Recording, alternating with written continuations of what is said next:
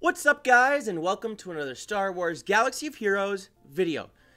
Okay, there's been a lot of talk about the Reddit post that some of the developers did on the marquee events and how they know they've bogged us up with marquee events, but just wait because there's going to be some awesome legendary events coming towards the later half of the year, if not mostly legendary events. And there's been a few others that have speculated about, who they think they're going to be, what they think it's going to be about, and that's awesome. But I kind of have a little different take on this, and I'm going to go over my feelings about it while I do my daily squad arena and fleet arena battles here. So, the events that we've had come out so far. Let's see, which one do I want to face here? Got to choose which team I want to face, because I want to be able to come in here and get a victory. We'll face D. We've had all the solo characters. I don't think it's going to be solo related. Honestly, I don't think it's going to be solo related whatsoever. I'm going to have to concentrate here too. We've had the Sith come out. Of course, at least you isolated him. The Sith come out, Traya, Scion. We've had Nihilus in the game. We've also had the Old Republic characters come out. And a lot of people think that they are the characters that are going to be needed because you're going to need these marquee characters to be able to unlock the legendary characters, or so we think. That's what they kind of mentioned in the post as well. Well, here is my thoughts on the whole thing.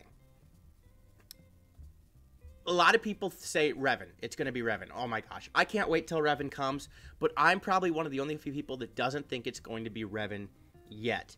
Let me explain why. We're going to look at how the characters we've had come out relate to Revan. So, I'm going to quick cleanse Nihilus here. And we're going to... No, I don't want to annihilate Sith Trooper. But you know what? You got to get people out of there when you can. Traya, and Kreia, as Traya is known, her regular name was Revan's master. I don't think that's going to equate to what this is. The characters we've had come out were the big characters, Traya and Scion, and the Sith Marauder. Those were more Knights of the Old Republic 2. Who the protagonist of that game I will get to in a second here. Bastila, T3M4, Jolie, Mission, Zalbar, those are all, Knights of the Old Republic run Revan characters, yes. Here's why I don't think it's going to be Revan. These characters came out a few months ago, and to get them all 7-star in the free-to-play way, or at least get them close where they'd make you spend some sort of money, would not be till next year. Now, they're saying that these events are going to come in the second half of this year, or they talk about their fiscal quarters, and their quarter starts on April 1st, so maybe we are talking about, January, February, March of next year. I'm not sure. That would lead me to believe that the characters that have been out the longest to unlock some of these legendary characters would be Scion, Nihilus, etc. I don't think Traya will be involved, but something could go nuts. Maybe the Marauders can be involved. I think that Meetra, the Jedi Exile, who is the protagonist of Knights of the Old Republic 2, is going to be one of the legendary characters required, because if you read the Revan book, that's an excellent book, by the way. You should definitely read it if you haven't. You can listen to it on YouTube Premium. She is Revan's basically best friend. She comes and finds him in the unknown regions while he's taking on the Sith Emperor Vitiate Vicorian, same person. And she helps him, I'm going to take out Nihilus, fight the Emperor. So I think to get Revan, we're actually going to need the Jedi Exile. I think maybe the characters that will be needed to unlock Malik in the future will potentially be the Knights of the Old Republic characters, or some of the other characters in the crew that haven't been released. Maybe Cartho Nassi is going to be a big-time character. He was great in the game. Candris Ordo, I've talked about them before. Maybe they're going to be unlocked by some of the characters that we have in the crew right now. Also, we know that ships are taking a bigger aspect of the game. In the Ebon Hawk, we have enough crew members for the Ebon Hawk right now with what we have. And the Ebon Hawk is probably my favorite ship in Star Wars, and that was the ship was originally Davik's ship, who was a crime lord on Terrace when Revan, not knowing it was Revan yet, defeated Calo Nord and Davik. they took the ship, fled Terrace as the Sith Empire was raining, Malak was raining down upon it. They escaped, it became Revan's ship. And it is a very, very, we're going to auto this here because I feel like I'm going to win this. It was a very, very iconic ship. In fact, it's probably the most iconic Legends ship there is, maybe besides the Chimera, which is Grand Admiral Thrawn's ship, which is not Legend anymore because it is in Rebels. So, Ebon Hawk, that is something that's going to be coming out as a legendary event, okay? Meetra Surik, that is something that's going to be coming out as a legendary event. So, I'm going to say if there's 2 or 3, those are 2 right there I feel pretty confident about. The third is with the Bounty Hunters coming out and the Clone Wars, you know, being revamped with another season, I actually think Jango Fett is going to be the other legendary event. We have so far right now, let's go in and look at Bounty Hunters. We have a total of 1, 2, 3, 4, 5, 6, 7, 8 Bounty Hunters. I'm guessing we're going to get 2 more because we want to get to a total of 10 Bounty Hunters in the game. At this point, you can have 2 teams of Bounty Hunters. That's a speculation. I'm just saying. So what's one other Bounty Hunter that could be released before we get Jango Fett? We have Aurra Sing, we have Embo, we have Bossk. In the Clone Wars TV series, they had young Boba. Very interesting. Actually, a fun, interesting character. You learn his motivations and why he became Boba Fett, why he became and did what he did. There are a few other ones in there, but not ones that are as prominent unless they go Old Republic and they go Calo Nord, which was the, you know, he was the best bounty hunter of his time back in that day during Knights of the Old Republic. That one I doubt a little more, maybe in the future.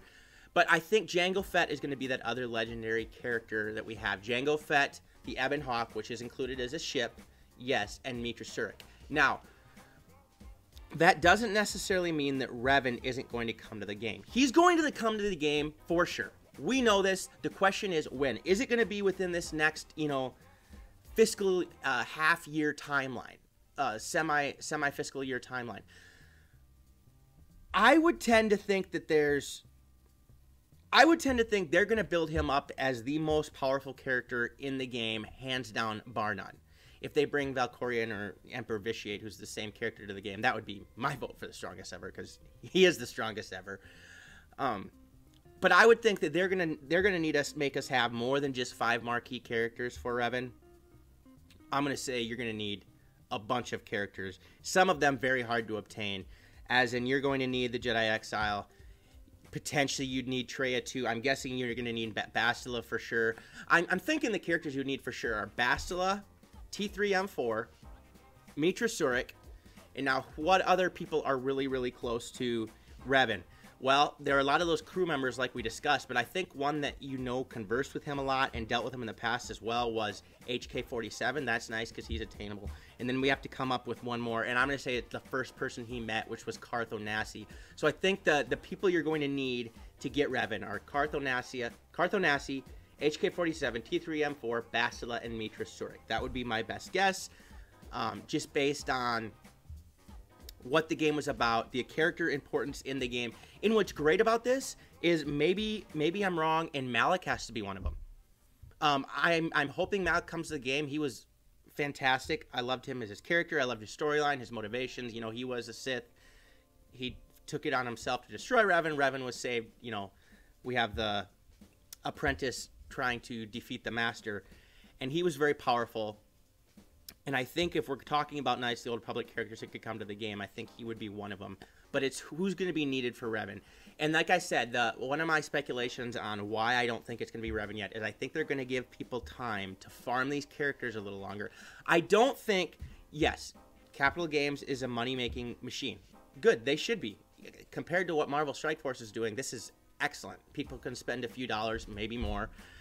I don't think that they would make you flat out the Old Republic characters out right now, like I said, which is T3M4, Jolie, Mission, Zalbar, and Bastila. I don't think they would end up making you pay $300 for each character to get them to 7 stars to unlock Revan, if those are the ones required. I think you would be able to have some time to get them leveled up on your own to be able to get him. So that's why I think Revan is maybe out of the picture. So if we're going to talk about, again, I'm re-emphasizing this, Jango Fett, I think, is going to come first. Then we're going to have the Ebon Hawk, and we're going to have Meetra Surik. And remember, the Ebon Hawk was also the main ship in Knights of the Old Republic 2, which was captained by Meetra Surik at the time. So this all fits together nicely before Revan comes in.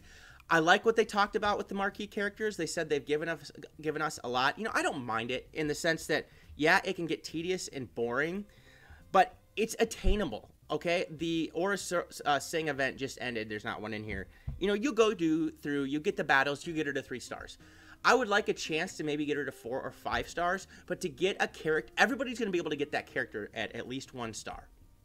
I know that's not very good, but if you're a beginning free-to-play character and you love Aura Sing, you're going to be able to get the character, okay? And that's why I think marquees are, yes, like I said, tedious and boring, but they're okay in the long run because you are getting the characters, and then obviously you either pay the money to get them to 7 stars or you wait for them to become free-to-play.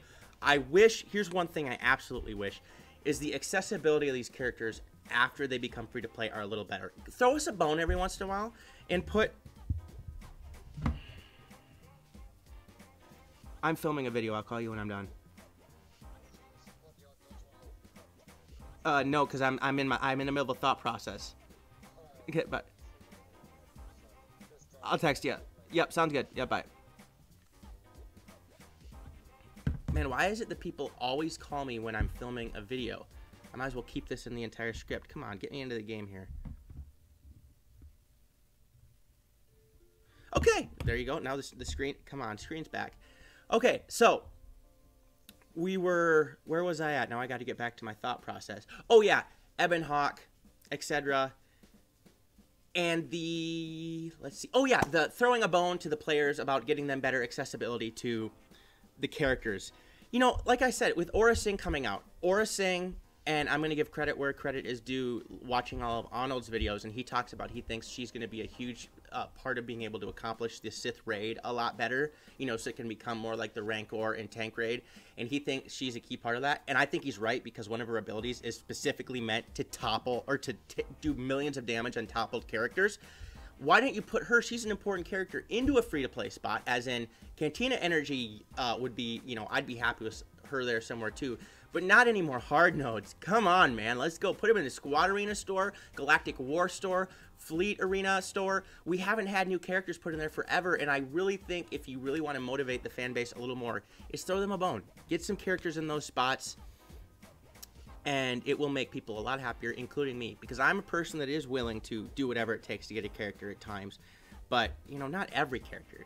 You know, keep people on a leash, keep people enticed. So, yes, I rambled on a little bit during this video, but I was talking about I did a Squad Arena battle, I did a Fleet Arena battle, and I'm talking about the legendary characters that I think is going to happen. A few videos back, which I'm going to put in the link above, I made a video about what ships I thought were going to come to the game and what characters related to bounty hunters were, and I said I thought Aura Sing and Houndstooth would be coming to the game. I'm pretty proud of myself for that, by the way, and I still hold that Hondo's going to come to the game. He's one of my favorite characters. He'll be a scoundrel for sure, probably a light side scoundrel. I hope he is, but I don't think he'll be a legendary event. I think he'll be a fun event in there somewhere. Anyways, if you enjoyed this video, of course, more of a speculation video, but those are fun every once in a while. Please subscribe. Smash the subscribe button. If you haven't subscribed, what are you doing? Get with the game. Like the video as well. Also, click the notification bell so every time I post a video, you will be alerted to when one comes up. Leave a comment in the comment section below. Let's discuss about this. Let me know what you think. You think I'm completely wrong? Those aren't the legendary characters that are going to come, and I'm an idiot. Seriously, let me know in the comment section below, because, you know, great minds think alike, and in certain terms, we can come up with better ideas, ones that I haven't thought of, ones that you've thought of, etc., and that is a lot of fun to do. So otherwise, I hope you guys enjoyed the video. Peace out, and may the Force be with you.